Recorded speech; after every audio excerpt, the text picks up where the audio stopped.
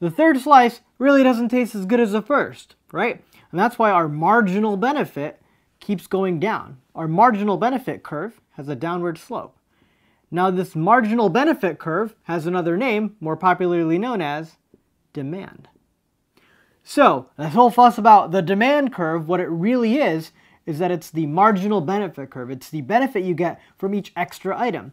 And it usually always goes down. The more of any good you have, the less you're going to value the next one. And that's why it's a lower and lower benefit. And that's why the demand curve is downward sloping.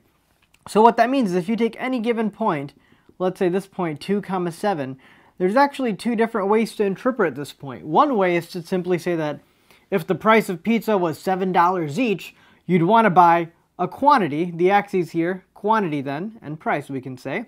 So one way to interpret that is that if the price was $7, you would